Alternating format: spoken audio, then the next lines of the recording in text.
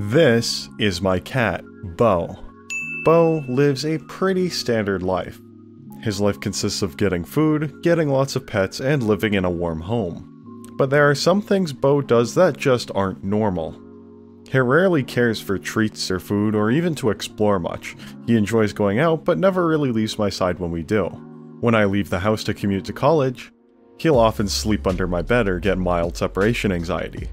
Bo's favorite pastime, at least when I'm around, is curling up on my desk next to me and watching me build my airplanes for YouTube.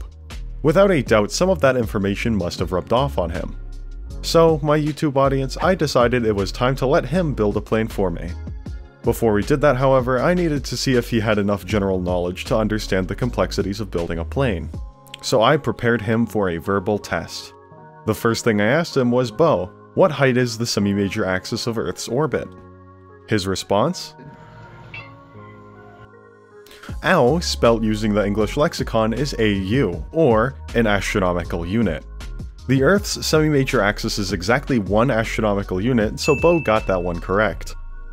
Next, I wanted to see if he knew his history, so while we were outside, I asked him, Bo, who founded the People's Republic of China in 1949? His response to this? Bo knows that Mao Zedong is largely credited with founding the PRC after his forces defeated the Nationalist Government of China at the end of post-World War II segment of the Chinese Civil War. This means that Bo knew his history. So, Bo seems to know a little bit about history and a little bit about space, so I think he's good to take a crack at building an airplane. Although there were some setbacks, of course. Bo had no opposable thumbs, nor was he fully capable of speaking the English language if it didn't sound like meow, so therefore there was no good way of translating his aeronautical genius into practice. Bo didn't like treats that much, or eating food in an unusual place, so I couldn't incentivize different options with treats. I couldn't let him naturally choose in unusual areas either.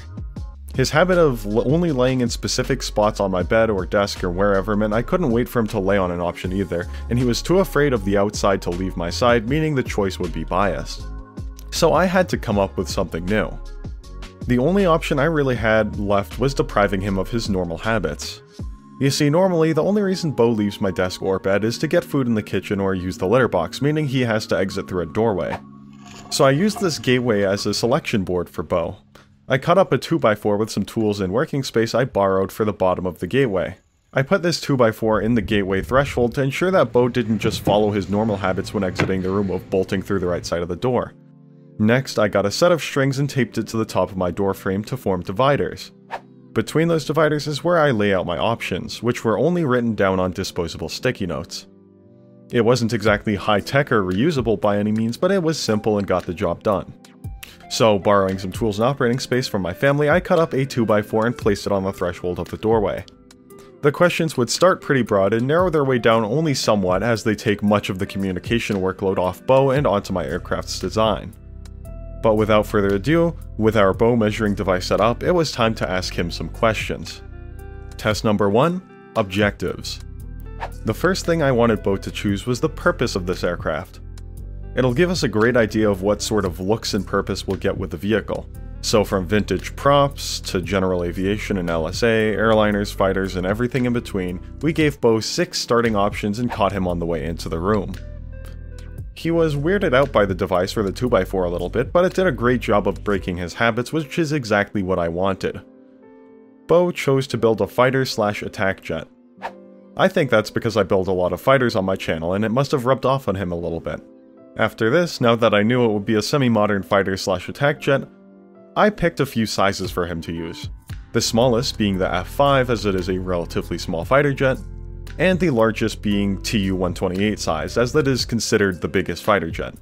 I'd say it's a pretty fair size bracket. Bo chose an F5 size fighter jet as he immediately went for the 15-meter length size bracket. Those were all the questions I could ask him for the night, and I'd be pretty busy tomorrow so I wouldn't get too many questions done. Question number 3, however, I did get done that day. I caught him on the way into my room.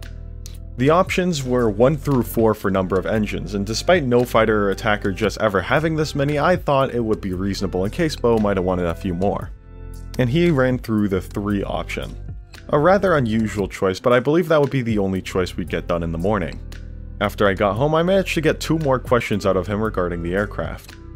In terms of wing shape, Bo had everything from tapered, straight, reverse swept, deltas, swept with lyrics, everything a cat could really need for any sort of even non-conventional wing shapes. Bo ended up choosing nothing but straight tapered wings, a tail, and canards as both the wing and tail structure of the aircraft, meaning we'd have control surfaces in the front and behind the main wings.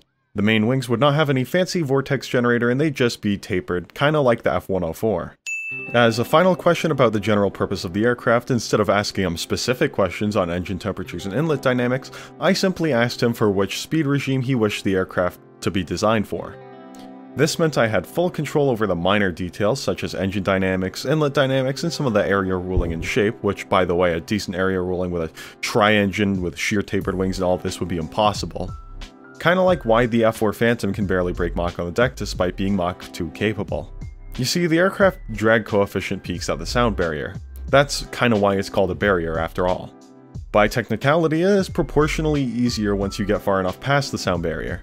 Not by the standpoint of sheer drag, of course, only drag coefficient. A poorly area-ruled aircraft would have an astronomically higher peak drag coefficient than something well area-ruled, meaning that when you're flying at sea level, at the sound barrier, your drag will be significantly higher than other planes going the same speed.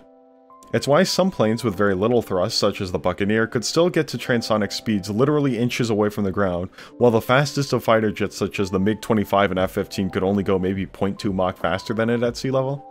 At altitude, however, that changes a little bit. Obviously, there's a lot less drag at high altitudes because of this lower air density. It makes getting past that barrier a little bit easier, and it means that engine's performance starts to matter a lot more than area ruling at altitude. Since Bo wanted this thing to be Mach 2 to 2.5 capable, I was praying that the engines I would build would be enough to sustain somewhere in that range for a semi-reasonable amount of time. This thing was, again, shaping up to be an interceptor more than anything. So let's talk about the build a little bit. Based on the speed, shape, and overall requirements of the vehicle, I designed it as a late Gen 3, early Gen 4 fighter jet in both aesthetics and technology. Things like active slats, basic fly-by-wire, and active canards were added to the vehicle as a result. In terms of the tail, I didn't really feel like asking him for a specific shape. I simply made different tail shapes while Bo was next to me to see which one he was most interested in. Bo was awake to glance over at the Bach tail I designed for the vehicle, so I ultimately chose that for a tail. The elevated tailplane and straightish tapered wings really gave the craft an almost modernized F-104 aesthetic, which was rather wild. For the high-speed dynamics Bo requested, afterburning low bypass turbofans were added for maximum thrust. I also designed the vehicle with ramp intakes designed to optimize inlet dynamics for supersonic speeds, whilst also staggering the ramps between each engine in order to almost fruitlessly attempt to reduce the roughness of our cross-sectional area. On top of this, I want to talk about how weird the landing gear was on this aircraft. Like seriously, I needed to get an F-16 style front gear because there just wasn't enough room in the front of the aircraft for a landing gear. And plus the weight would be a huge issue with such a long landing gear on the nose. And then on top of that, the rear landing gear ended up blending into tail booms to give us a little bit of extra lift as well as extra structural support for the tail of this vehicle, and just like that it was technically a twin boom. Truly a mark of my engineering at this point, but that would unfortunately just make the area ruling a little bit worse because of course it would. But anyways, I ended up adding that F-16 style front gear, which made the plane almost look goofy, I guess? I mean, I guess it just follows the Bo proportions pretty well of looking very goofy. Speaking of which, by the way, I would be painting the plane to have the same general color scheme as Bo, as I would be designing the plane to be black with a white underbelly. The paint scheme wouldn't be anything massively impressive due to time limitations, but I also wanted to put minor details about the plane, the Cat maintainers, and the Cat pilot who would clearly be operating this vehicle on it. Because of Bo's choices, I imagine that if Cats ruled the world, this is what their fighter planes would look like, so it only makes sense for me to add Cat maintainer notes around the vehicle. I ended up stealing cockpit assets from my previous builds with some original parts for the vehicle, once again due to time constraints. The last question while I was building this was the weaponry on it. While it would obviously have radar and hardpoints, I wanted Bo to decide what sort of guns it had. Bo decided to include 30mm cannons with a moderate rate of fire similar to what I believe the Russian 30mm aircraft cannons would be like. Including this in the design was a bit difficult as there was basically zero room left, but I found a place for the cannon behind the front landing gear with ammunition belts presumably going around the ducting of the bottom of the engine and into the upper fuselage, where we still had just a little bit of leftover room inside the vehicle. I also added a little ram air cooling at the base of the weapons as well for just that bit of added detail. And after that, I was complete with the plane. I'll see you guys in the air. Let's fly out and see what it's like to fly a CAT's aircraft.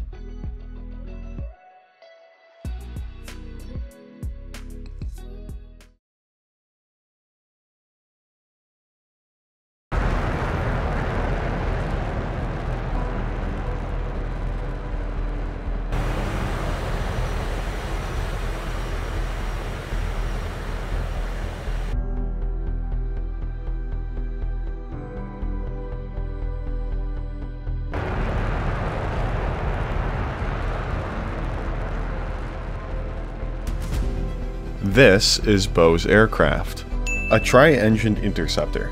The powerful engines and ramp intakes ensure good high-speed performance, while its exceptional thrust at low speed makes time to climb easy. The powerful nose radar, easy-to-use controls, and fly-by-wire ensure that whoever may be piloting this aircraft is always in control. On the deck, its top speed is approximately 1.15, but at altitude, Beau's plane can reach speeds of up to Mach 2.4. Due to the canards and control system, Beau's plane can pull some insane AOA. So you've heard of the good things now, let's talk about the bad. Its wing structure, firstly, is horrid for controls at any speed, resulting in over-responsiveness at high speed, which is luckily helped by the fly-by-wire, but it also has a pitiful sustained turn rate. Despite having a nearly 1-to-1 thrust-to-weight ratio, this thing turns worse than any modern fighter aircraft, not even outpacing things like the Phantom in instantaneous nor MiG-21 in sustained. Its heavy weight, poor wing shape, lack of vortex lift, and inherently unstable tail plus canard design is a terrible combo, especially for a Mach 2.5 interceptor. It lacks the wings to be maneuverable, yet lacks the shape to be high speed as well.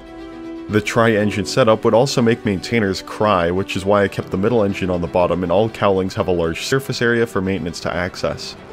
Unfortunately, the Beau plane just isn't that good, but that's okay. It's definitely better than some other designs I've seen, and as mentioned, Beau isn't exactly an aerospace engineer here. My question is, what do you guys think of Beau's plane? Did I do a good job translating his options onto the plane? Let me know what you guys think in the comments below. This video was made thanks to the votes of the members on my Discord server. If you want to vote on my next videos, feel free to join my server at the link below and grab the role highlighted on the screen.